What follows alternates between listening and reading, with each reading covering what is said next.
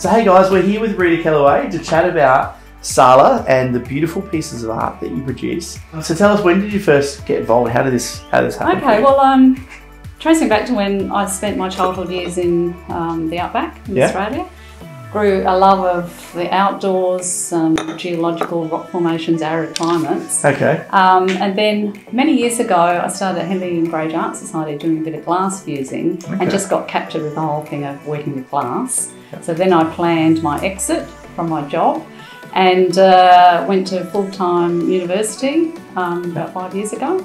Right. Completed that, and now here I am working with kiln form and casting, glass casting. Awesome. Yeah. So the pieces in our office, tell us about those. Okay, so going on the geological sort of idea, I really look to represent geological forms and imagery in my work. Yeah. And so with the basis, I'm trying to push the boundaries with different colours, and basis is really for me around the ocean. Okay. The ocean and the sands and that sort of combination with the sort of rippling effect that we get in the sand. So that's where my inspiration's coming from. Awesome. How long have you been involved in SALA?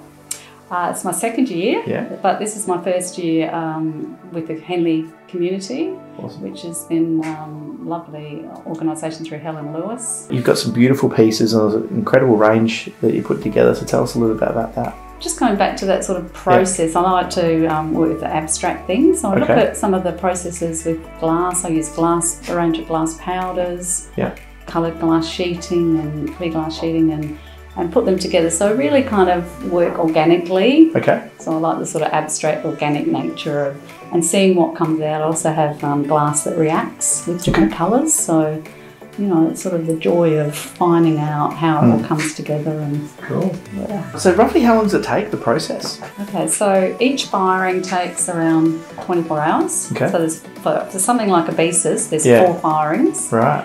In between that, there's processes that involve sandblasting.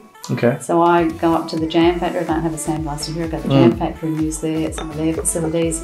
And then once I get to the final shape and form, then it's a matter of finishing it with cold working, which is where you just polish it and do a whole range of things. So all together, probably around 6 days in total, but over a period of weeks. Wow, so there's a lot. And working in between on different projects. So. Cool. And what's your favourite piece that you've done so far? I have to say, is there a favourite? A basis is one of my favourites. Yeah. We've had such great comments in the office. Everyone's come in and sort of, wow.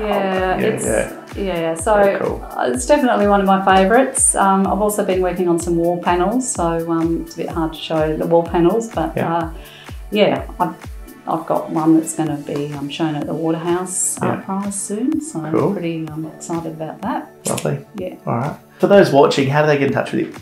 I've got an Instagram, so they can Instagram, or on my website I've got contact details, and I also have my work sold at the Jam Factory retail shop. Okay, cool. Yeah, but lovely. People can contact me, and I can do commissions as well. Lovely.